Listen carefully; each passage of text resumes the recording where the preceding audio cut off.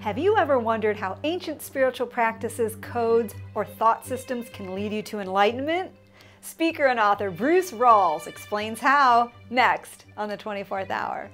One of the ideas that I think was pivotal was how important forgiveness is to the whole process of undoing our surreal and silly identification with a self that doesn't serve us, as we know. Self with a small s. Pain and pleasure are mental processes, and that's one of the ideas in Gary's books that kind of thwack, when I read that.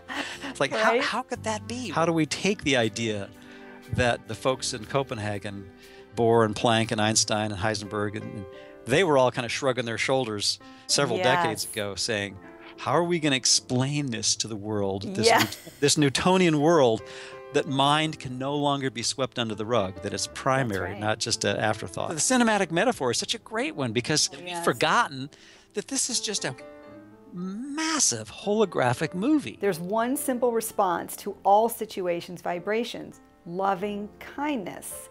We can respond appropriately without being the slave of the ego machine. It's really coming from us. We're not the victims. That's why we need everything in that classroom that we call our everyday lives to get us back to our minds, to bring us back to the awareness that we do have a decision-making faculty, and then that faculty can choose against the insanity. Why wait for heaven? Why wait for the peace that is available to us in every moment when we can look with honesty and with clarity at the nature of the thinking that doesn't serve us, and then recognize that if we're not at peace with an approach that we're trying to take, we can drop it.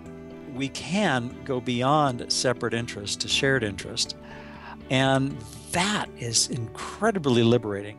Thank you so much for watching. I'm Lora Jones. Be well, everyone, and I'll see you soon.